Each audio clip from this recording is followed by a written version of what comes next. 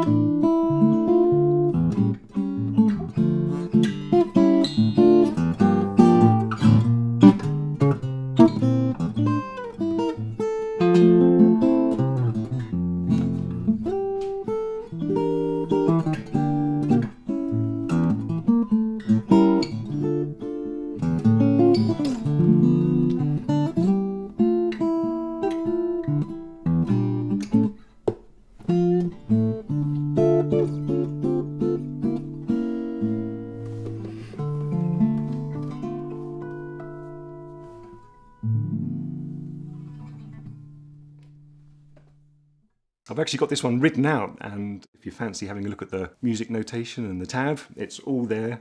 I hope you enjoy it.